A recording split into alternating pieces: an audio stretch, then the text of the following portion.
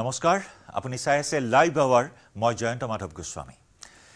ৰাজ্য কঁপাই যোৱা গণেশগুৰিৰ বোমা বিস্ফোৰণৰ 16টা বছৰ 2008 চনৰ আজিৰ দিনটোতে সংঘটিত হোৱা বোমা বিস্ফোৰণত প্ৰাণ হেৰুৱাইছিল বহুজনে সেই দিনটোতে প্ৰতি বছৰে মৃতকসকলক খুঁৱৰি চৰকাৰে গণেশগুৰিৰ উৰণ সেতুৰ তলত শ্ৰদ্ধাঞ্জলি অনুষ্ঠানৰ আয়োজন কৰি আহিছিল যি অনুষ্ঠানত বোমা বিস্ফোৰণত প্ৰাণ হেৰুৱাসকলৰ পৰিয়ালৰ লোকে আহি চাকি জ্বলাই শ্ৰদ্ধাঞ্জলি অনুষ্ঠানত অংশগ্ৰহণ কৰিছিল কিন্তু এই বৰ্ষত পৰিবেশ সুকিয়া গণেশগুৰিৰ উৰণ সেতুৰ তলত আয়োজন কৰা হোৱা নাই শ্ৰদ্ধাঞ্জলি অনুষ্ঠানৰ নিউজ 18ত বাতৰি পৰিবেশনৰ পিছতে আধা লিটাৰ পানী লৈ স্থান পৰিষ্কাৰ কৰিবলৈ আহিল চৰকাৰী লোক এগছি চাকি আৰু অকনমান ফুল ছটিয়াই দায়িত্ব সামৰিলে প্ৰশাসনৰ লোকে আনকি এইবাৰ নিহতৰ আত্মীয়কো আমন্ত্ৰণ নকৰিলে শ্ৰদ্ধাঞ্জলি অনুষ্ঠানলৈ চৰকাৰৰ এই উদাসীনতাক লৈ প্ৰশ্ন হৈছে যে বোমা বিস্ফোৰণত প্ৰাণ হেৰুৱা সকলক 16 বছৰতে পাহৰিলে নেকি ৰজাঘৰিয়াই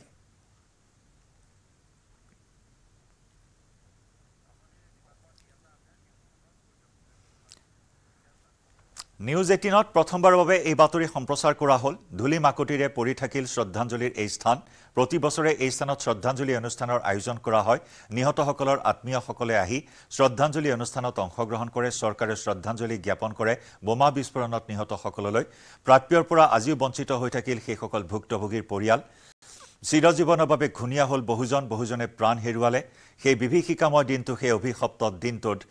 এনেদৰে বছৰ বছৰে চৰকাৰে শ্ৰদ্ধাঞ্জলি অনুষ্ঠানৰ আয়োজন কৰি আহিছিল যদিও এইবাৰ পৰিস্থিতি পৰিবেশ সম্পূৰ্ণ সুকিয়া এইবাৰ পাৰ্কিংৰ বাবে মুকলি কৰি দিয়া হৈছে গণেশগুৰি উৰণ সেতু আৰু সেইবাবে চৰকাৰে সম্পূৰ্ণৰূপে পাহৰি পেলালে নেকি সেই অভিশপ্ত দিনটো সেইসকল ভুক্তভোগীক আৰু নিউজ 18ত এই বাতৰি সম্প্ৰচাৰ কৰাৰ পাছতে তৎপৰতাৰে মাত্ৰ আধা লিটাৰৰ পানীৰ বটল লৈ আহি পৰিষ্কাৰ পৰিচ্ছন্ন কৰি এনেদৰে অনুষ্টুপিয়াকৈ এই মুহূৰ্তত সংবাদ মাধ্যমৰ সন্মুখত দেখুৱাবলৈ চেষ্টা কৰিছে দিছপুৰ ৰাজহ চক্ৰৰ কাৰ্যালয়ে আমি আগবঢ়াম সতীৰ্থ সাংবাদিক দীপাংকৰ বৰ্মনৰ বিশেষ ৰিপৰ্ট এই মুহূৰ্তত মই গণেশগুৰিত উপস্থিত আছো আৰু খুব এখন আচৰিত ছবি মই দেখি নিজকে মই হতবাক হৈ পৰিছো কাৰণ 30 অক্টোবৰ হয়তো আমাৰ বিছনাত উঠি মনত পৰিছে যে হয় 16টা বছৰ পূৰ্বে ৰাজ্যজুৰি 5টাকৈ বোমা বিস্ফোৰণে জোকাৰি গৈছিল আৰু গুৱাহাটী মহানগৰীত 3টাকৈ বোমা বিস্ফোৰণত প্ৰায় শতাধিক লোকে প্ৰাণ হেৰুৱাইছিল কিন্তু সেইসকল বঞ্চিত লাঞ্ছিত যেন পুনৰ আজিৰ দিনটোক ফুৱৰি উঠিব চৰকাৰ প্ৰশাসনক আজি বিশেষকৈ এই মই ডিজিটেল মাধ্যমৰ জৰিয়তে এই ছবিখন দেখুৱাব বিচাৰিছোঁ এই ছবিখন দেখি কিছু মই বিশ্লেষণ কৰিব বিচাৰিছোঁ কাৰণ এই বিশ্লেষণৰ খুবেই প্ৰয়োজন আছে কাৰণ 30 অক্টোবৰ খোৱা পাতিত চাগৈ মনত পৰিছে আৰু দৌৰি আহি এই মুহূৰ্তত তৎপৰতা বৃদ্ধি পাইছে মই কিছুমান পূৰ্বে দেখিছোঁ যে কেৱল আধা লিটাৰ পানীৰ বটলত ইয়াত পানী অনা হৈছে ইয়াত ছটিয়াই পবিত্ৰ কৰোৱা হৈছে কাৰণ এই স্থানতে প্ৰায় 57জন লোকে কৰুণ মৃত্যুক আঁকোৱালি লৈছিলে দাদা ক'ৰ আপুনি মই দিছপুৰ চাৰ্কল অফিচৰ হয় এই আধা লিটাৰ পানীৰে হ'ব চলিব নহয় তাৰমানে আছে আৰু তাৰমানে বটলৰ পৰা আমি হেৰি কৰি আছোঁ চাওক আপুনি মই ভিজুৱেলছ দেখুৱাইছোঁ এটা আধা লিটাৰ পানীৰ বটল তেওঁ নিয়ম মাফিক তেওঁৰ যিটো তেওঁৰ প্ৰক্ৰিয়া হয়তো ওপৰ মহলে তেওঁক গাইড কৰিছে আৰু সেই গাইড ভিত্তিতে তেওঁ আধা লিটাৰ পানী লৈ বৰ্তমান তেওঁ এই শ্ৰদ্ধাঞ্জলিৰ এই বিশেষ স্থান তেওঁ বৰ্তমান পবিত্ৰ কৰিছে কেৱল আজি এই নিয়ম মাফিক যিটো এই মুহূৰ্তত মই কাৰবাৰ ইয়াত দেখিছোঁ সঁচাকৈ মই আচৰিত হৈ পৰিছোঁ আপুনি চাওক একোটা আধা লিটাৰ পানীৰ বটল য'ত আপোনালোকে এই মুহূৰ্তত আপোনালোকে দেখিবলৈ সক্ষম হ'ব একোটা এই ধৰণৰ পানীৰ বটলেৰে ইয়াত বৰ্তমান চাফাই অভিযান চলিছে এই মুহূৰ্তলৈকে ইয়াত কোনো এগছি কিন্তু বন্তি জ্বলা আমি দেখিবলৈ পোৱা নাই আমি যদি বছৰ যদি আমি সেই ধৰণৰ আমি দিনটোৰ কথা যদি মনত পেলাওঁ তেতিয়াহ'লে পুৱাৰে পৰা নাম প্ৰসংগ ইয়াত আৰম্ভ হয় নিহতসকলৰ পৰিয়াল ইয়ালৈ দৌৰি আহি তেওঁলোকে সেই আত্মীয়জন যে হেৰাইছিল সেই দুখত কিছু সমভাগী হৈ এই স্থানতে মূৰ দোৱাই সেৱা কৰে আমি দেখোঁ প্ৰতি বছৰে এই যিটো আপুনি স্মৃতিৰ যিখন দুৱাৰ দলি দেখিব এই দুৱাৰদলিত এই লোকসকলৰ আত্মীয় ইয়াত আহি উচুপি উঠে এই লোকসকলক আজি তেওঁলোকে স্মৰণ কৰে কিন্তু সেয়া যেন আজি অতীত হৈ পৰিছে আমি মনত পেলাব নিবিচাৰোঁ কেতিয়া হয় কাহানী সেই দিনটো যিটো সেই অভিশপ্ত আমি 30 অক্টোবৰ বুলি কওঁ কিন্তু আজি মোৰ খুবেই বেয়া লাগিছে মই পুনৰ সেই ছবি বৰ্ণনা কৰিছোঁ কেৱল ইয়াত একোটা এইদৰে আধা লিটাৰৰ পানীৰ বটল আনি ইয়াত পানী ছটিয়াইছে আৰু একোখন এইদৰে কাপোৰ এই যি কাপোৰ দেখিছে আপুনি কাপোৰেৰে ইয়াৰ যিটো ইয়াৰ চাৰিসীমা আছে এই চাৰিসীমাটো ইয়াত বৰ্তমান ইয়াত মুচি এক প্ৰকাৰ পৰিষ্কাৰ কৰোৱা হৈছে সতীৰ্থ সাংবাদিক দীপাংকৰ এই মুহূৰ্তটো আছে গণেশগুৰি উদন সেতুৰ তলত আমি পুনৰবাৰ সংযুক্ত হৈছো দীপাংকৰ ৰজা ঘৰিয়াৰ এই উদাসীনতা ইয়াকে লৈ এতিয়া সৰ্বত্ৰে প্ৰশ্ন প্ৰতিক্ৰিয়াৰ সৃষ্টি হৈছে নিউজ 18ত আমি সৰ্বপ্ৰথমে এই বাতৰি সম্প্ৰচাৰ কৰাৰ পিছত মাত্ৰ আধা লিটাৰ পানীৰে পৰিষ্কাৰ পৰিচ্ছন্ন কৰি দায়িত্ব সামৰিলে কি কৰবাত কেনেবাকৈ চৰকাৰে জয়ন্ত হেয়া হৈছে সময় আৰু বছৰ বছৰ বাগৰি গৈছে আজি এই বিশেষ দিনটো কিয় আমি পাহৰণিৰ গৰ্ভলৈ ঠেলি পঠাইছোঁ সেয়া নিশ্চয় গোটেই বিষয়টো ৰহস্যজনক কিন্তু কেৱল অনুষ্টুপীয়া মই পুনৰ কৈছোঁ যে আমি প্ৰথমে বাতৰি সম্প্ৰচাৰ কৰিলোঁ আৰু তাৰ পিছত কিছু পৰিৱৰ্তন মাত্ৰ 30 মিনিট সময়ৰ ব্যৱধান আৰু 30 মিনিট সময়ৰ ব্যৱধানতে বৰ্তমান এইদৰে ধূপ ধূনা কিছু জ্বলোৱা হৈছে আৰু এইদৰে কিছু ফুল ছটিয়াই এইদৰে নিহতক শ্ৰদ্ধাঞ্জলি জ্ঞাপন কৰা হৈছে আৰু মই গণেশগুৰি উৰণ সেতুৰ তলত থাকি কিছু পোনপটীয়া সম্প্ৰচাৰৰ জৰিয়তে পৰিৱেশ দেখুৱাই লৈছোঁ আৰু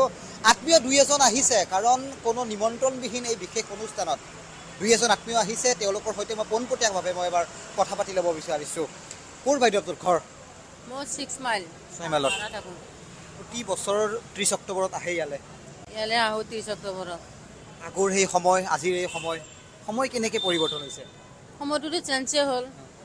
প্ৰত্যেক বছৰতো অনুষ্ঠানবোৰ ভাল অলপমান পাতে এবাৰ দেখোন একো অনুষ্ঠানে পতা নাই নিমন্ত্ৰণ জনাইছিল ইয়ালে আগতেতো নিমন্ত্ৰণ পাইছিলে চাগে আগতে নিমন্ত্ৰণ পাইছিলোঁ আজিকালি নিমন্ত্ৰণ নাপাওঁ এবাৰ পোৱাই নাই নিমন্ত্ৰণ কিন্তু পাতিব লাগিছিল চৰকাৰে এনেকৈ ডাইৰেক্ট এনেকৈ এৰি দিব নালাগিছিল আমি জানো বা আমি দেখুৱাই গৈছোঁ আপোনালোকক যি প্ৰাপ্য আছিলে সেই দিয়াৰ কথা আছিলে বা এই ধৰণৰ এটা খুব ৰং জমকতাৰ মাজেৰে এই ধৰণৰ অনুষ্ঠানবিলাক পাতে কিবা পালেনে সেই দিনটোৰ পৰা আজি 16 বছৰ হৈ গ'ল নাই একো পোৱা নাই 16 বছৰ আজি পাৰ হ'ব একো হেৰি পোৱা নাই সা সুবিধাৰ যিখিনি কথা কৈছিলে একোৱে নাপালে তাৰমানে একো নাপালোঁ সুবিধা একো নাপালোঁ সুবিধা পালে সুবিধা চৰকাৰে কৰি দিলে ক'লেই হয়তেন যেনে চৰকাৰে এইখিনি সুবিধা কৰি দিছে আমাক আমি চলি খাই আছোঁ এই আপোনাৰ সন্তান কিমান বছৰ হৈছে ছোৱালী 16 বছৰে বাপেকে মই জন্ম পোৱাৰ পিছতে ঢুকালে মানে যেতিয়া পানী কেঁচুৱা চাগে নেকি কেঁচুৱা মনত পৰে দেউতালে সেই সময়ততো চাগে দেখা মনত নাই চাগে এতিয়া ফটোখন দেখা চাগে নেকি ফটোই দেখা নাই নহয় কি নাম দেউতাৰ সামাদ আলী অটো চলাইছিল নেকি সামাদ আলী কি কৰিছিল চিটি বাছ চলাইছিল ড্ৰাইভাৰ আছিল আমিও শ্ৰদ্ধাঞ্জলি জনাইছোঁ তেওঁক কিন্তু কিছু চৰকাৰ প্ৰশাসনৰ কৰণীয় আছিল হয়নে আপুনিও আহি চাগে ইয়াত আচৰিত হৈছে মনটো নামানে ন উঠি আহিছে আহি হঠাৎ এই ধৰণৰ ছবি এটা দেখিলে সহ্য কোনেও নকৰে দীপাংকৰ সংস্থাপন পালেনে তেওঁলোকে চৰকাৰী সুবিধা পালেনে প্ৰাপ্য পালেনে সংস্থাপনৰ কথা কৈছিল কিবা সংস্থাপন নাই পোৱা কি পালে তেতিয়াহ'লে 16 বছৰে কি পালে একো নাপালোঁ এই আহি থাকোঁ যাই থাকোঁ কথাবিলাক সুধি থাকে কৈ থাকোঁ সেয়ে কাহিনী সেনেকৈ চলি আছে 16 বছৰ পৰা কাহিনী সেয়ে চলি আছে কিন্তু একো সুবিধাই দিয়া নাই অকণমান কিবা সুবিধা দিব লাগিছিল কিবা সৰু সৰু কাম বা কিবা হেৰি কৰি দিব লাগিছিল কিন্তু একো নাপালোঁ এয়া স্বৰ্গীয় সামেদ আলীৰ পত্নীগৰাকীক দেখুৱাইছোঁ আৰু সৌপিনে আপুনি দেখিছে এয়া কণমানি অৱস্থাত দেউতাকক হেৰুৱা সেইগৰাকী সন্তান সেই একেই 16 বছৰে চকুৰ পানী চকুতে মৰহি যোৱাৰ নিচিনা এটা ছবি কি জনাব এই মুহূৰ্তত এই বিশেষ সম্প্ৰচাৰ চলি আছে চৰকাৰ প্ৰশাসনক কি ক'ম চৰকাৰে কৈতো লাভ নাই চৰকাৰে যোনটো কাম কৰিব নালাগে সেইটো কাম কৰি থাকে যোনটো কৰিব লাগে সেইটো নকৰে কিন্তু আমাৰ নিচিনা দুখীয়া মানুহ চৰকাৰে চাব লাগে কিবা সুবিধা দিব লাগে কিন্তু সেইটোতো নকৰে এইটো কাৰ ঘৰ আহিছেনে দেখিছেনে আপোনাৰ লগৰ কোনোবা আহিছেনে এটাও অহা নাই অকল মই কি নামাতাৰ বাবে অহা নাই নে কি ভাবে মাতা নাই চাগে সেইকাৰণে অহা নাই একো মাতিলে চাগে উকা হৈ পৰা এটা পৰিৱেশ পিছপিনে আপুনি চাওক দুই এখন চকী ইয়াত সজাই বৰাই ইয়াত ৰখা হৈছে কিন্তু কোনো এজন লোক নাই মই চক্ৰ বিষয়াগৰাকী পাইছোঁ খুব অনুষ্টুপীয়াকৈ হ'লেও আমি কিন্তু এইবাৰ আমি উদযাপন কৰিছোঁ 30 অক্টোবৰ উদযাপন নহয় আমি সেই স্মৃতি ৰোমন্থন কৰিব বিচাৰোঁ কি ধৰণৰ কাৰ্যসূচী আছে আজি ধন্যবাদ আমাৰ যিসকল লোকৰ আত্মীয় আমাৰ মাজৰ পৰা অনাকাংক্ষিতভাৱে হেৰাই গ'ল আমি তেওঁলোকৰ আত্মাৰ সদ্গতিৰ অৰ্থে আৰু তেওঁলোকৰ পৰিয়ালৰ উপস্থিতিত এই চাকি বন্তি প্ৰজ্বলন কৰি আচলতে অনুষ্ঠিতভাৱে আমি সোঁৱৰণ কৰিব বিচাৰিছোঁ আমি তেওঁলোকৰ আত্মাৰ সদ্গতি কামনাৰ নিহতৰ ছাৰ আমাৰ তালিকাখন আছে আমাৰ হাতত কিন্তু নিমন্ত্ৰণৰ এটা পৰ্ব থাকে এই পৰিয়ালটোৱে অভিযোগ কৰিছে এতিয়া যে তেওঁলোকক ইয়াত নিমন্ত্ৰণ জনোৱা হোৱা নাই এইটো এনেকুৱা কিমান পৰিয়াল আছে আপুনি ভাবক হয় এইটো DDMৰ ফালৰ পৰা আমাৰ চিঠি যোগেদি আনুষ্ঠানিক নিমন্ত্ৰণী পত্ৰ প্ৰদানৰ যোগেদি আচলতে নিমন্ত্ৰণ কৰা হৈছে গতিকে এইটো DDM নিমন্ত্ৰণ কৰিছে DDMৰ ফালৰ পৰা নিমন্ত্ৰণ কৰা হৈছে বুলি আমাক জনাইছে আমাৰ প্ৰশাসনীয় এগৰাকী মুৰব্বীৰ কিছু ভাষ্য পোনপটীয়া সম্প্ৰচাৰত শুনাইছোঁ কিন্তু মই ইয়াৰ পৰিৱেশ দেখুৱাই লৈছোঁ কিছু এটা পৰিৱেশ ইয়াত গঢ় দিবলৈ চেষ্টা চলোৱা হৈছে য'ত এই মুহূৰ্তত চাকি ইয়াত সাজু কৰা হৈছে ধূনা জ্বলিছে ধূপ জ্বলিছে আৰু তাৰে সন্মুখত আপোনালোকে দেখিবলৈ সক্ষম হৈছে এয়া হৈছে 2008 বৰ্ষৰ 30 অক্টোবৰত সেই ধাৰাবাহিক বোমা বিস্ফোৰণ য'ত এই গণেশগুৰি য'ত আমি 57 গৰাকীকৈ লোকক আমি এই স্থানৰ পৰা আমি অকাল বিয়োগ অৰ্থাৎ আমি অকালতে হেৰুৱাইছোঁ পাণবজাৰ কাছাৰী বৰপেটা ৰোড কোকৰাঝাৰ আপুনি সেই যি দিনৰ স্মৃতি কোনেনো পাহৰিব কিন্তু আমি পাহৰিবলৈ যেন কোনোবাই আমাক বাধ্য কৰিছে পাহৰিবলৈ যেন আমাক কোনোবাই চেষ্টা চলোৱাইছে এই ধৰণৰ এটা কিন্তু পৰিৱেশ আমি মোৰ দেখিছোঁ নিশ্চয় দীপাংকৰ বহু মাতৃৰ বুকু সুদা হ'ল বহু পত্নীয়ে শিৰৰ সেন্দুৰ হেৰুৱাবলগীয়া হ'ল বহু সন্তানে পিতৃ মাতৃক হেৰুৱাবলগীয়া হ'ল আৰু তাৰ পিছত প্ৰতিশ্ৰুতিৰ পিছত প্ৰতিশ্ৰুতি আশাৰ পিছত আশা প্ৰদান কৰা হ'ল কিন্তু সেই আশা আজিও চৰকাৰে পূৰণ নকৰিলে আৰু শেহতীয়াকৈ গণেশগুৰিৰ উৰণ সেতুৰ ফেন্সিংসমূহ খুলি দি পাৰ্কিঙৰ ব্যৱস্থা কৰা হ'ল এক কথাত চৰকাৰে এটোৱে বাৰ্তা দিয়াৰ চেষ্টা কৰিলে যে এতিয়া সন্ত্ৰাসবাদ নিৰ্মূল হৈছে প্ৰত্যেকবাৰে 30 অক্টোবৰত সন্ত্ৰাসবাদ নিপাত যোৱাৰ কামনা কৰা হয় আৰু চৰকাৰে যেন তাৰে বাৰ্তা দি গণেশগুৰিৰ পাৰ্কিংও মুকলি কৰি দিলে ফেন্সিংসমূহ খুলি দি কিন্তু এইসকল ভুক্তভোগী আজিও আশাতে বন্দী হৈ থাকিবলগীয়া হ'ল আশাত বন্দী আৰু প্ৰতি বছৰে যদি আপুনি আমি মনত পেলাওঁ তেতিয়াহ'লে গণেশগুৰিৰ এই স্থানত কিন্তু পুৱাৰে পৰা নাম কীৰ্তন আৰম্ভ হয় ইয়াত শ্ৰদ্ধাঞ্জলি সোঁৱৰাবলৈ চেষ্টা চলোৱা হয় কিন্তু মই খুব দুখ অনুভৱ কৰিছোঁ এতিয়া 9 বাজি পাৰ হৈছে মাত্ৰ এটা ঘৰৰ পৰিয়াল এই মুহূৰ্তত মই ইয়াত দেখিবলৈ সক্ষম হৈছোঁ উকা হৈ পৰি ৰৈছে খালী হৈ পৰি ৰৈছে ইয়াত চকীসমূহ আৰু এইসমূহ হৈছে প্ৰশাসনৰ লোক যিসকল লোকে ইয়াত আহিছে আহি তেওঁলোকে কেৱল অনুষ্টুপীয়া অকম আনুষ্ঠানিকতা তাৰ পৰিৱৰ্তে কেৱল অনুষ্টুপীয়াকৈ তেওঁলোকে ইয়াত এই ধৰণৰ অনুষ্ঠান তেওঁলোকে সজাই বঢ়াই তুলিবলৈ এক প্ৰকাৰ চেষ্টা চলাইছে কিন্তু পুনৰ কম স্মাৰ্ট সিটি গুৱাহাটীৰ বৃহৎ আঁচনি বৃহৎ প্ৰকল্পৰ অধীনত কিন্তু ঠায়ে ঠায়ে আমি উৰণ সেতুৰ তলৰ সমূহত যদি লক্ষ্য কৰোঁ তেতিয়াহ'লে ইয়াত CCTV কেমেৰা সংলগ্ন কৰা হ'ল কেৱল ষ্ট'ৰেজৰ অভাৱ কেৱল বহু ঠাইত কিন্তু এই মুহূৰ্ততো কেৱল ফুলদানি সদৃশ CCTV কেমেৰাসমূহ কেৱল ওলমি থকাৰ দৃশ্য আমি দেখিবলৈ পাওঁ ফেন্সিংসমূহ আঁতৰাই দিয়া হ'ল ঠায়ে ঠায়ে পাৰ্কিঙৰ ব্যৱস্থা কৰা হ'ল কিন্তু গণেশগুৰিৰ এই উৰণ সেতুৰ তলত কৌটিটকীয়া এটা অভিলাষী আঁচনি য'ত ইয়াত শ্বহীদ তৰ্পণ ইয়াত সজাই বঢ়াই তোলোৱা হ'ল কিন্তু এই শ্বহীদ তৰ্পণ কেৱল ধূলি মাকতিৰ মাজত এক প্ৰকাৰ ভৰি থকা এটা পৰিৱেশ আজিও কিন্তু এই মুহূৰ্তত যদি আপুনি লক্ষ্য কৰে ইয়াত আপুনি একাধিক আপুনি ধূলি মাকতি পাব য'ত ইয়াত চাফ চিকুণৰ কোনো ব্যৱস্থা নাই মই পূৰ্বে দেখুৱাইছিলোঁ যে কেৱল আধা লিটাৰ পানীৰ বটলত কেৱল ইয়াত পানী ছটিয়াই কেইবাখনো কাপোৰৰ মাজেৰে ইয়াত মচি কাচি ইয়াত কেৱল সাধাৰণভাৱে ফুল ছটিয়াই দিয়া হৈছে চাকিসমূহ ইয়াত সাজু কৰি তোলা হৈছে যাতে কোনোবাই আহিলে ইয়াত চাকিসমূহ জ্বলাব গতিকে এই ধৰণৰ এটা পৰিৱেশ গঢ় দিবলৈ যেন আমাক কোনোবাই বাধ্য কৰিছে গঢ় দিবলৈ যেন আমাক কোনোবাই চেষ্টা কৰিছে এই ধৰণৰ এটা ছবি এই মুহূৰ্তত দেখিবলৈ পাইছোঁ য'ত নিহতৰ আত্মীয়ৰ অনুপস্থিতি এই মুহূৰ্তত দেখিবলৈ পোৱা গৈছে চৰকাৰ প্ৰশাসনে কৈছে যে আমি নিমন্ত্ৰণ জনাইছোঁ কিন্তু ক'ৰবাত এটা ব্যৱধান ক'ৰবাত যে এটা ক'ৰবাত গেপ ৰৈ গৈছে সেয়া কিন্তু এই মুহূৰ্তত আমাৰ ইয়াত উপস্থিত থাকি কিন্তু জয়ন্ত অনুমান হৈছে জয়ন্ত ধন্যবাদ দীপাংকৰ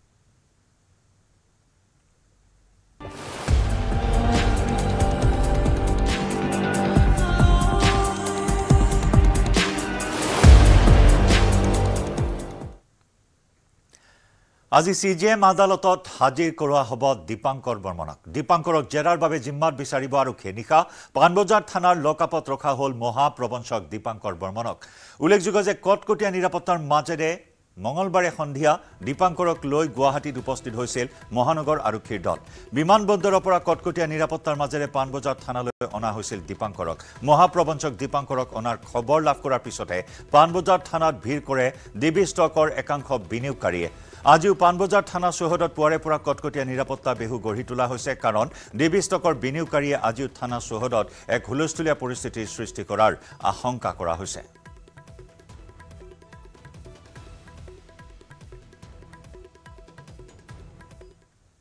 আশা কৰিছোঁ যাতে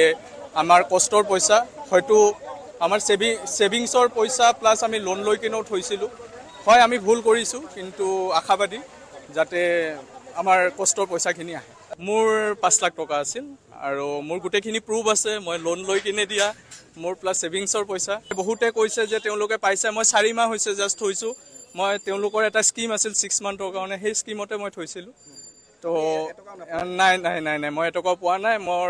5 লাখ টকাৰ ইনভেষ্টমেণ্টত মই 6 মাহৰ কাৰণে থৈছিলোঁ তো লোন দিয়াৰ পিছত যেতিয়া আমি কওঁ বোলে এইটো EMI দিয়াত কিবা প্ৰব্লেম হ'ব নেকি তেতিয়া তেওঁ কয় যে EMI দিয়াত প্ৰব্লেম নহয় EMI দিয়া এটা মই লিংক লগাই দিম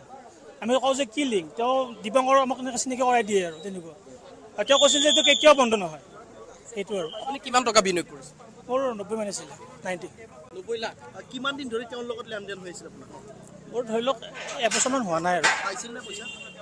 টাইমতেতো পায়ে আহিছিলোঁ জুলাইৰ আগলৈকে মই পায়ে আহিছিলোঁ একদম টাইম টু টাইম পইচা দিয়ে একদম তো সেইকাৰণে বিশ্বাসটো বাঢ়ি গ'ল তেনেকৈ আমি লাহে লাহে এমাউণ্টটো বঢ়াই নিলোঁ ফাৰ্ষ্ট টাইম পাছ হৈছিলোঁ এনেকৈ বিশ্বাসটো যেনেকৈ বাঢ়ি গ'ল তেনেকৈ আমি এমাউণ্টটো বঢ়াই নিলোঁ আৰু এতিয়া আমাৰ যিখিনি কেপিটেল আছে সেইটোও কমচে কম যাতে আমাক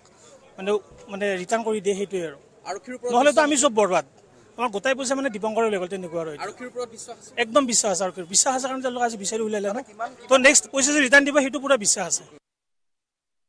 2 বছৰ হ'ল মোৰ কৰা ইয়াতে পইচা বিনিয়োগ কৰা 2 বছৰ হৈছিলে আৰু বিনিয়োগ কৰা মই 16 লাখ মান কৰিছিলোঁ ঘূৰাই দিও বিচাৰিছোঁ পইচা আমাক দীপাংকৰে এতিয়া দীপাংকৰ যিটো আহিছে এৰেষ্ট কৰি আনিছে আমি এটাই বিচাৰিছোঁ আমাৰ যিখিনি পইচা আছে ঘূৰাই দিল পইচা আমাক দীপাংকৰ এতিয়া আৰু সেইটোৱে বিচাৰে এটা শাস্তি দিব দীপাংকৰ মানে আজি সি আঢ়ৈ মাহ নাই গোৱাত আছিলে আজি আঢ়ৈ মাহ গোৱাত সি এনজয় কৰি আছিলে আমাৰে গোটেইখিনি হে আছিলে কোনো পইচা আছিলে আমাৰ টকা কৰি এনজয় কৰি সি এতিয়া আহিছে এতিয়া শুনিছোঁ সিনো হাঁহি হাঁহি গৈছে ভিতৰলৈ সিও টেনশ্যন নাই তাৰ কোনো তাৰ কিমান টেনশ্যন একো এটা ভয়ে নাই সি বোলে চুইংগাম খাই ভিতৰলৈ গৈছে সি মানে এনেকুৱাকৈ আহিছে মানে আহিছোঁ বিন্দাছ তহঁতি যি কৰ কৰ মোক আৰু তাৰমানে টেনশ্যন নাই তাৰমানে তাৰ কিবা আছে এতিয়া ভিতৰত ৰহস্য একো গম পোৱা আমি তেতিয়াও 27 লাখ টকা এটা হাঁহি দেখিছে আপোনাৰ মুখৰ হাঁহি তাৰ কেনেকুৱা হাঁহি আছে সি তেতিয়া সেইদিনাখনি তাৰমানে অকণো তাৰ ভয় নাই তাৰ শংকা নাই টেনশ্যন অকণো নাই দীপাংকৰ নাই তাৰমানে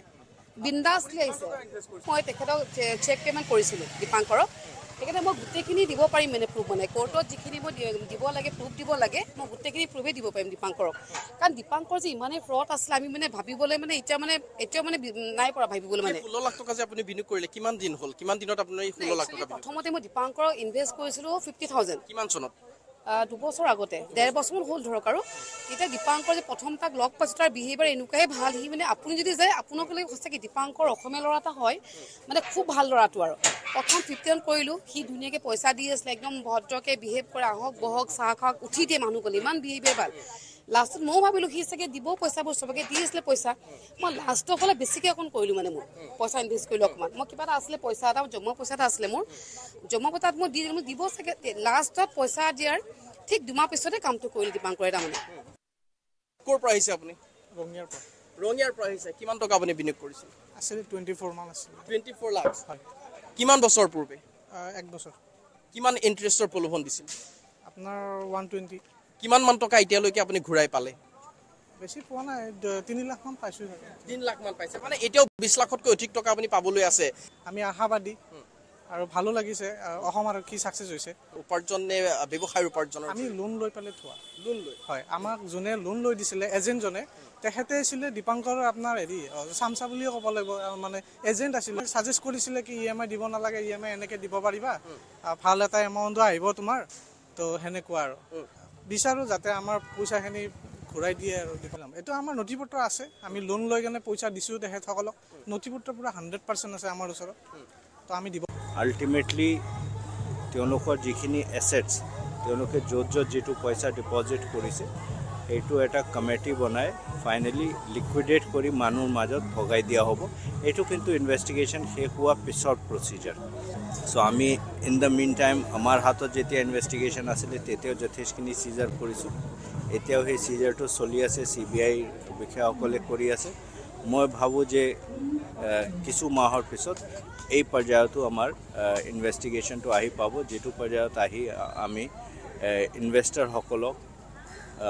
যিখিনি তেওঁলোকে ইনভেষ্টমেণ্ট কৰিছে সেই টকাটো কিছু পৰিমাণত হ'লেও ঘূৰাই দিবলৈ সক্ষম হ'ম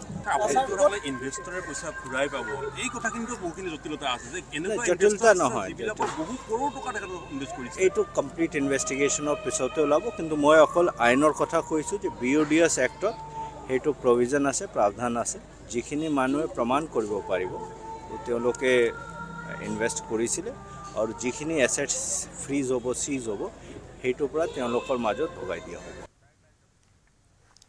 আমাৰ সতীৰ্থ সাংবাদিক বিৰিঞ্চি কুমাৰ ডেকাৰ সৈতে সংযুক্ত হৈছোঁ বিৰিঞ্চি এই মুহূৰ্তত কেনেকুৱা ধৰণৰ প্ৰস্তুতি চলোৱা হৈছে দীপাংকৰক CGM আদালতত কিমান সময়ত হাজিৰ কৰোৱা হ'ব কোনো বিনিয়োগকাৰী এই মুহূৰ্তত উপস্থিত হৈছে নেকি পাণবজাৰ থানা চৌহদত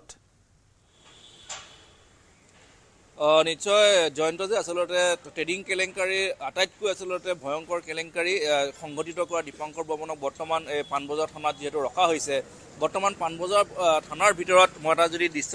দেখাব খুজিছোঁ যে তাত কোনো লোকক আচলতে ভিতৰলৈ সোমাবলৈ দিয়া হোৱা নাই যিসকল লোক আহিছে সেইসকলক বাহিৰতে আচলতে যি তেওঁলোকৰ কাম আছে সেই কাম কৰি যি মূল প্ৰৱেশদ্বাৰ আছে সেই প্ৰৱেশদ্বাৰ বন্ধ কৰি থৈ দিয়া আছে কিয়নো যিহেতু শ বিনিয়োগকাৰী আছে দীপাংকৰ বৰ্মনৰ পৰা টকা পাব লগা আছে বা এইসকলে তাত ইনভেষ্ট কৰাৰ পাছত তেওঁলোকে যি উভতাই পাব লগা আছিল সেই টকাখিনি উভতাই পোৱা নাই তাৰ সমান্তৰালভাৱে দীপাংকৰ বৰ্মনে পলায়ন কৰিছিল বা এই মুহূৰ্তত হয়তো যিহেতু লকাপত সোমোৱাই থোৱা হৈছে দীপাংকৰ বৰ্মনক গতিকে দীপাংকৰ বৰ্মনক বা এই ধৰণৰ যাতে এটা পৰিস্থিতিৰ সৃষ্টি নহয় দীপাংকৰ বৰ্মনক বিচাৰি অহা লোকসকলে যাতে এটা কোনো ধৰণৰ অপ্ৰীতিকৰ পৰিস্থিতি সৃষ্টি কৰিব নোৱাৰে তাৰ বাবে মহানগৰ আৰক্ষীয়ে এই সকলোখিনি ব্যৱস্থা কৰিছে আৰু দ্বিতীয় কথাটো হৈছে যে আজি কিমান সময়ত প্ৰায় 1টা বজাৰ পৰা 2টা বজাৰ ভিতৰত CJM আদালতত হাজিৰ কৰিব কিয়নো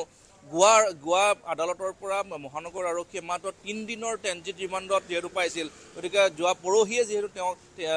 ট্ৰেনজিট ৰিমাণ্ডত লৈছিল কালিৰ দিনটো যিহেতু তেওঁলোকৰ অহা যোৱাৰ বাবদে খৰচ হ'ল আৰু আজি দিন 2 বজাৰ ভিতৰত তেওঁলোকে আদালতত হাজিৰ কৰি যিখিনি নীতি নিয়ম আছে আৰক্ষীয়ে মহানগৰ আৰক্ষীয়ে জিম্মাত লোৱাৰ যিহেতু দীপাংকৰ বৰ্মনৰ বিৰুদ্ধে মহানগৰ আৰক্ষীয়ে বহুকেইটা গোচৰ যে হাৱালাৰ জৰিয়তে ধন সংগ্ৰহ কৰা বা এটা গোচৰ ৰুজু হোৱাৰ পাছত আৰক্ষীক সহযোগিতা নকৰি পলায়ন কৰা আৰু যি ধৰণৰ আচলতে এটা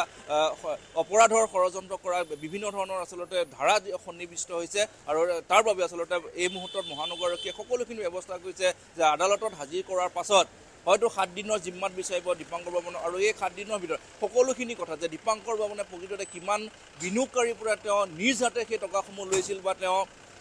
কেনেধৰণে একাউণ্টৰ জৰিয়তে লৈছিল নে চেকৰ জৰিয়তে লৈছিল সেই সকলোখিনি তথ্য যিহেতু মহানগৰ আৰক্ষীয়ে এখন তালিকা বনাব গতিকে সেই তালিকাত কেনেধৰণে দীপাংকৰ বৰ্মনে কোনো কেনেধৰণৰ ডাটা দিয়ে সেই স্বীকাৰ কৰে যে এই সকলো লোকৰ পৰা মই ইমান কোটি টকা লোৱাটো সঁচা যিহেতু 7,000 কোটি টকাৰ এটা বৃহৎ কেলেংকাৰী যে 7,000 কোটি টকা দীপাংকৰ বৰ্মনে লৈ পলাইছে বুলি যিহেতু সকলোতে এই মুহূৰ্তত চৰ্চা হৈ আছে প্ৰকৃততে 7,000 কোটি টকা হয়নে নহয় সেই ক্ষেত্ৰতো মহানগৰ আৰক্ষীয়ে সকলোখিনি চাই আছে আৰু একে সময়তে যে দীপাংকৰ বৰ্মনে হাৱালাৰ জৰিয়তে যিটো আমাৰ দেশত যিহেতু নিষিদ্ধ হাৱালাৰ জৰিয়তে আচলতে কেনেধৰণে ধন সংগ্ৰহ কৰিছিল যে যিগৰাকী অঞ্জলি দাসৰ কথা কৈছোঁ তেওঁ হাৱালাৰ জৰিয়তে দীপাংকৰ বৰ্মনক সহায় কৰা অপৰাধত কেইদিনমান পূৰ্বে যিহেতু গ্ৰেপ্তাৰ হৈ বৰ্তমান কেন্দ্ৰীয় কাৰাগাৰত তেওঁ কাৰাবন্দী হৈ আছে গতিকে এই ধৰণৰ কথা যে কোনে সহায় কৰিছিল গোৱাত তেওঁ দীৰ্ঘ সময় ধৰি আচলতে এই যি 64 দিন তেওঁ পলাই আছিল তাৰে সৰহখিনি সময় আচলতে তেওঁ গোৱাত অতিবাহিত কৰিছিল আত্মগোপন কৰি আছিল গোৱাত যাওঁতে কোনে সহায় কৰিছিল সেইখিনি কথা যে একাংশ তেওঁৰ লগত থকা এজেণ্টে তেওঁক সহায় কৰিছে বুলি চৰ্চাৰ সেই লিষ্টখন যে কোনে সহায় কৰিছিল কোনে কিমান টকা দি দীপাংকৰ বৰ্মনক গুৱাহাটীৰ পৰা পলাই যোৱাত সহায় কৰিছে তাৰো আচলতে ইতিমধ্যে তদন্ত কৰি আছে মহানগৰ আৰক্ষীয়ে গতিকে সেই সকলোকো হয়তো সময়ে তেওঁলোকক মাতি জেৰা কৰিব গতিকে আজি যিহেতু প্ৰথম কথা হৈছে যে যিসকল বিনিয়োগকাৰী আছে নিশাৰ ভাগত আহি পাণবজাৰ থানা চৌহদত যথেষ্ট ভিৰ কৰিছিল সকলোৱে তেওঁলোকে মনৰ কথাখিনি কৈছে যে তেওঁলোকে কোনোবাই যদি 25 লাখ লৈছিল কোনোবাই 20 লাখ লৈছিল সকলোৱে কেৱল এটা আশা আছিল যে আমি জমা থোৱা সেই পইচাখিনি এটা নিৰ্দিষ্ট সময়ৰ ভিতৰত দুগুণ হ'ব আৰু বহুতে কৈছে যে আমি লোন লৈ পেলাই ইয়াত পইচাখিনি লোনৰ পইচাটো তেওঁলোকে EMI জৰিয়তে যিহেতু প্ৰত্যেক মাহে বেংকত ধাৰ মাৰিব লাগিব গতিকে এটা বিপদত পৰা লোকসকল আহি কালি উপস্থিত হৈছে আৰু সমান্তৰালভাৱে DGP গৰাকীয়ে সেই কথাটোৱে কৈছে যে যিসকলে বৈধভাৱে টকা দীপাংকৰ বৰ্মনৰ সেই DB ষ্টক এণ্ড বুকিঙত থৈছিল সেইসকলে পইচাখিনি উভতাই পাব কিন্তু কেতিয়া পাব যেতিয়া সেই সমগ্ৰ গোচৰটো যেতিয়া এটা সমাধান হ'ব গোচৰটো যেতিয়া নিৰ্দিষ্ট সময়ত চাৰ্জশ্বিট হ'ব যিখিনি স্থাৱৰ অস্থাৱৰ সম্পত্তি বাজেয়াপ্ত কৰা এই মুহূৰ্তত সেই সম্পত্তিখিনি যিহেতু বিক্ৰী কৰি হ'লেও সেইসকলক উভতাই দিব কিন্তু অসম আৰক্ষীৰ হাতত বৰ্তমান সেই ট্ৰেডিঙৰ সেই গোচৰটো তেওঁলোকৰ হাতত নাই তেওঁলোকে তদন্ত কৰিব নোৱাৰে তদন্ত কৰিব CBI এতিয়া CBI কিমান দিন লগাই সেই গোটেই সমগ্ৰ বিষয়টো সেইটো এটা লক্ষণীয় হ'ব হয়তো এইসকল বিনিয়োগকাৰী হয়তো এটা নিৰ্দিষ্ট সময়লৈকে হয়তো 4 বছৰ 5 বছৰ তেওঁলোকে অপেক্ষা কৰিব লাগিব গোচৰটো সমাধান হোৱাৰ ক্ষেত্ৰত তাৰ পাছতে হয়তো তেওঁলোকে যিসমূহ টকা বিনিয়োগ কৰিছিল কোনোবাই 20 লাখ কোনোবাই 5 লাখ কোনোবাই 1 কোটি গতিকে সেই টকাখিনি উভতাই পোৱাৰ ক্ষেত্ৰত আৰু তেওঁলোকে যদি আদালতৰ এই কথাখিনি যে টকাখিনি তেওঁলোকৰ বৈধ হয় ক'ৰ পৰা আনি তেওঁলোকে ইনভেষ্ট কৰিছিল তাৰ সঠিক তেওঁলোকে যিহেতু নথিপত্ৰ জমা দিলেহে সেইখিনি কিন্তু তেওঁলোকৰ বৈধ বুলি গণ্য কৰিব গতিকে এই ক্ষেত্ৰত হয়তো কিছু সময় ল'ব কিন্তু সময় ল'লেও একাংশ বিনিয়োগকাৰীয়ে যে তেওঁলোকৰ সাঁচতীয়া ধন যে উভতাই পাব সেয়া কিন্তু প্ৰায় নিশ্চিত কিন্তু একাংশ লোকে কিন্তু সেই নথিপত্ৰখিনি যদি আদালত বা আৰক্ষী বা CBI হাতত যদি যিহেতু CBI এই 3টা দিন বা ধাৰাবাহিকভাৱে একাংশ বিনিয়োগকাৰীৰ পৰা সাক্ষ্য গ্ৰহণ কৰি আছে তেতিয়া তেওঁলোকে যদি সেইখিনি পৰ্যাপ্ত নথিপত্ৰ যদি দেখাব নোৱাৰে তেতিয়া হয়তো তেওঁলোকে যে সেই টকাসমূহ দীপাংকৰ ভৱনৰ সেই ডিবি ষ্টকৰ পৰা যে উভতাই পাব সেয়া কিন্তু আচলতে নহয় সেই তেওঁলোকে উভতাই নাপাব হয়তো তেওঁলোকৰ সেইখিনি টকা হয়তো তেওঁলোকৰ লোকচান আৰু পৰৱৰ্তী সময়ত দীপাংকৰৰ সেই টকাৰ ভাণ্ডাৰ কেনেদৰে উদ্ধাৰ কৰে সেয়া লক্ষণীয় হ'ব ধন্যবাদ জনাইছো বেৰিঞ্চি Coming up, presented by Italian olive oil আৰু ভেষজৰ গুণেৰে সমৃদ্ধ Jack olive oil body oil 3 দশকৰ অন্তত লেটাৰ অফ ক্ৰেডিট কেলেংকাৰী ৰায়দান আগবঢ়াম খন্তেক পিছতে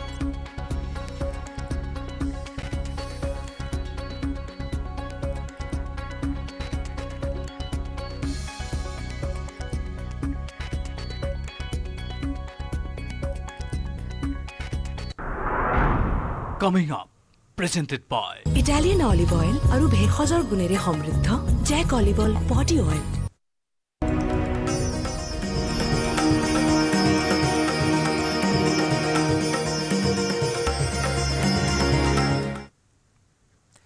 অযোধ্যাত ৰাম মন্দিৰৰ প্ৰাণ প্ৰতিষ্ঠাৰ পাছত এইবাৰ অধিক জাকজমকতাৰে আয়োজিত হৈছে দীপাৱলী অযোধ্যাৰ ৰামনগৰী এইবাৰৰ দীপাৱলীত সংস্কৃতি পৰম্পৰা আৰু আধ্যাত্মিকতাৰ সংগমস্থলীলৈ পৰিণত হৈছে 25 লাখ মাটিৰ চাকি জ্বলাই অভিলেখ গঢ়িবলৈ সাজু হৈছে অযোধ্যা আনহাতে আজি সন্ধিয়া ৰামকথা উদ্যানত 6খন দেশৰ ৰামলীলা প্ৰদৰ্শন কৰা হ'ব ভগৱান ৰামৰ জীৱনৰ আধাৰত ৰচিত পৰম্পৰাগত নাট Ramlila Myanmar Nepal Thailand Malaysia Cambodia ইণ্ডোনেছিয়াৰ শিল্পীয়ে পৰিৱেশন কৰিব এই সাংস্কৃতিক অনুষ্ঠানে দীপোৎসৱ উদযাপনৰ পৰম্পৰা আৰু ভক্তিৰ প্ৰতিফলন ঘটাব দীপোৎসৱ আয়োজন কৰিবলৈ যোগী চৰকাৰে সমগ্ৰ অযোধ্যাত গুপ্তাৰ ঘাট বাদী দেৱকালী ৰামাঘাট ভাৰতকুণ্ড তুলসী উদ্যান ভজন সন্ধ্যাস্থল নকা হনুমানগড়ী সাহাবগঞ্জ আৰু ৰামকথা পাৰ্ককে ধৰি 10টাকৈ স্থানত মঞ্চ সাজু কৰি তুলিছে ৰাজ্যখনৰ প্ৰতিখন জিলাৰ শিল্পীয়ে এই মঞ্চসমূহত নিজৰ প্ৰতিভা প্ৰদৰ্শন কৰিব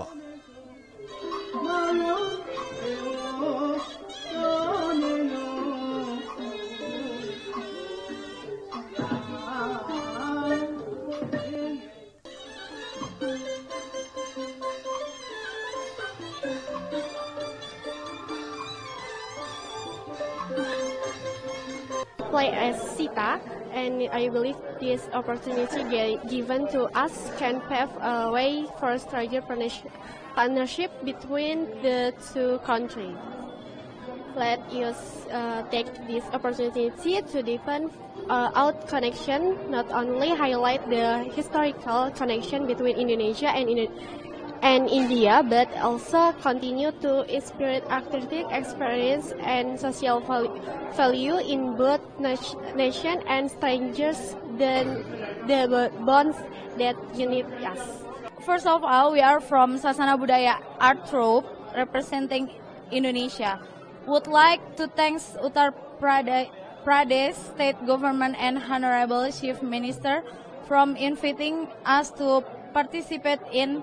2024 Deepotsav Festival here in Ayodhya. Thank you for the Embassy of the Republic of Indonesia in New Delhi. Thank you to Museum Gubuk Wayang Indonesia, and thank you to the Republic of Indonesia National Police, which represented by Kombes Pol Tri Suhartanto. Thank you. My character name is Golden Deer.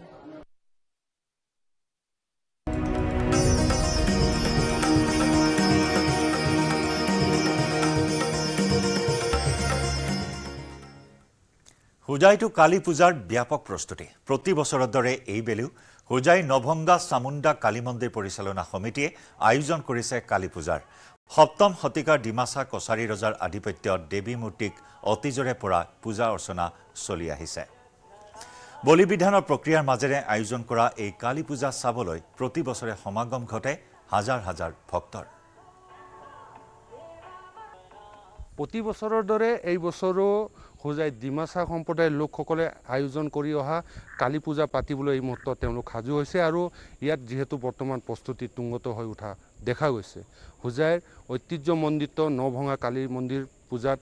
যিহেতু বৰ্তমান চামুণ্ডা দেৱীৰ কালী পূজা ইয়াত কৰা হয় আৰু এই কালী মূৰ্তি খিলৰ কালী মূৰ্তি পাথৰৰ কালী মূৰ্তি আৰু এই পাথৰৰ কালী মূৰ্তিকে প্ৰতি বছৰে তেওঁলোকে পূজা অৰ্চনা কৰি আহিছে আৰু ইয়াত তেওঁলোকে কালী পূজাৰ দিনা ইয়াত পূজা কৰা হয় বলি পথাৰ মাজেৰে এই পূজা আয়োজন কৰা হয় সমান্তৰালভাৱে এই পূজাৰ লগত সংগতি ৰাখি বিৰাট মেলাৰো আয়োজন ইতিমধ্যে ইয়াত কৰা হয় যেহেতু স্থানীয় লোকসকল আছে আমি তেখেতসকলৰ সৈতেও আমি কথা পাতিম যে কি কি কাৰ্যসূচী আছে এইবাৰ যেহেতু ইয়াত বলি পথাৰ মাধ্যমেৰে কালী পূজা হ'ব আৰু ইয়াৰ যি প্ৰতিমা আছে সেই প্ৰতিমা শিলৰ প্ৰতিমা পাথৰৰ প্ৰতিমা আৰু ডিমাচা ৰজাৰ দিনত এই প্ৰতিমা ইয়াত তেওঁলোকে স্থাপিত কৰিছিলে সেই স্থাপিত কৰা দিনৰ পৰা আজিলৈকে ইয়াত তেওঁলোকে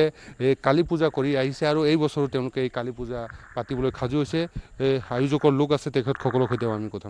দাদা কি ক'ব কেতিয়াৰ পৰা এই পূজা চলি আহিছে প্ৰতি বছৰে পাতি আহিছে প্ৰতি বছৰ মানে এইটো আমি ক'ব নোৱাৰোঁ কেতিয়াৰ পৰা হৈছে কিন্তু আমি মানে বুঢ়া মেথাবিলাকৰ পৰা গম পাইছোঁ মানে আমি নাজানো আৰু মানে কিমান চনত হৈছে এইটোতো আমি ক'ব নোৱাৰোঁ এইটো মানে আগত বুঢ়া মেথাইবিলাকে মানে সেই ক'ৰবাত এটা জেগাত পাইছিলে সপোনত দেখা পাইছিলে তেতিয়া মানে ভগ্নাংশ অৱস্থাত পাইছিলে বস্তুটো পাই আহি আমাৰ ইয়াতে প্ৰতিষ্ঠা কৰিলে এইটো মানে খালি অলপ মানে ধুৱাই চুৱাই অলপ পৰিষ্কাৰ কৰোঁ মানে প্ৰতি বছৰে এই পূজাৰ আগত কালীমাৰ কি ৰূপ তেওঁ কি নামেৰে আপোনালোকে পূজা আমালোকে চামুণ্ডা কালীমা বুলি পেলাই মানে পূজা কৰোঁ কিমান তাৰিখত হ'ব পূজা এইটো আমাৰ ধৰি লওক আমাৰ তিথি অনুযায়ীটো ধৰি লওক 31 তাৰিখটো ৰাতি পাৰ হৈ 31 তাৰিখ নপৰে 1 তাৰিখে পৰে আমাৰ অমাৱস্যা যিটো পূজাৰ তিথি তেতিয়াহে মানে ধৰে তেতিয়াহে আমাৰ পূজা শুভাৰম্ভ হ'ব তেতিয়া মানে আৰু অন্যান্য লোক আছে তেখেতসকলৰ সৈতেও আমি কিছু কথা পাতিম যিহেতু দাদা দেখা গৈছে বলি পথাৰ মাজেৰে আপোনালোকে এই পূজা প্ৰতি বছৰে পাতি আহিছে এইবাৰো হয়তো বলি পথাৰ মাজেৰে পূজা আয়োজন কৰিব কেনেধৰণৰ আপোনালোকৰ বৰ্তমান আমাৰ আগন্তুক অৰ্ডিষ্টাৰীৰ মা